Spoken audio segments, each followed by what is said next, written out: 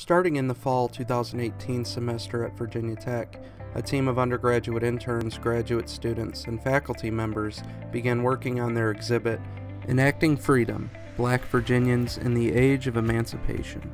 The students come from a wide range of historical fields and backgrounds, but they are all students in Virginia Tech's Department of History and Virginia Center for Civil War Studies. In addition to the guidance given by Drs. Paul Quigley, Caitlin Verboon, and Jessica Taylor, the museum staff at the American Civil War Museum gave helpful constructive feedback every step of the way. At the start of the fall semester, students traveled to Appomattox, Virginia, and administered surveys. To involve the community, we asked what they wanted to see in our exhibit and in what format, such as text, digital, or interactive materials.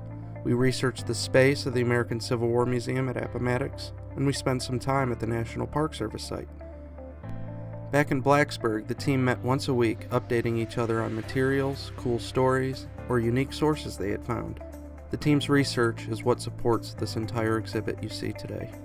As we started writing and designing the exhibit, we researched and wrote exhibit labels over major themes that you see in the exhibit, such as war and violence, education, family, rights, work, religion, and the Freedmen's Bureau.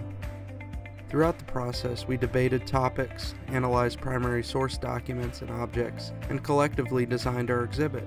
One of our favorite objects was a cup from the Fairfield Foundation. During the 19th century, the cup fell and shattered, and during a house fire, the shards heated up at different temperatures. The cup now was put back together, and its unique exterior shows its damaged past. When you're visiting the exhibit, you must wonder what our goal is. Our goal was to give our visitors an exciting, interactive, and thought-provoking experience. The exhibit centers around African Americans at the crossroad of freedom. From the Civil War to civil rights, we hope visitors grasp a stronger understanding of this important part of United States history.